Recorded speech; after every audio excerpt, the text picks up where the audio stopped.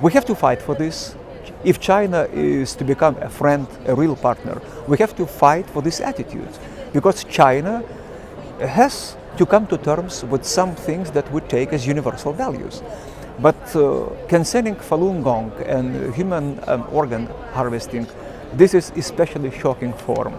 And I would say that we have to send a very clear message. We wouldn't tolerate anything similar in any other country. And human life is as precious, as valued in China as elsewhere in the world. And this is exactly what we are going to say with this resolution.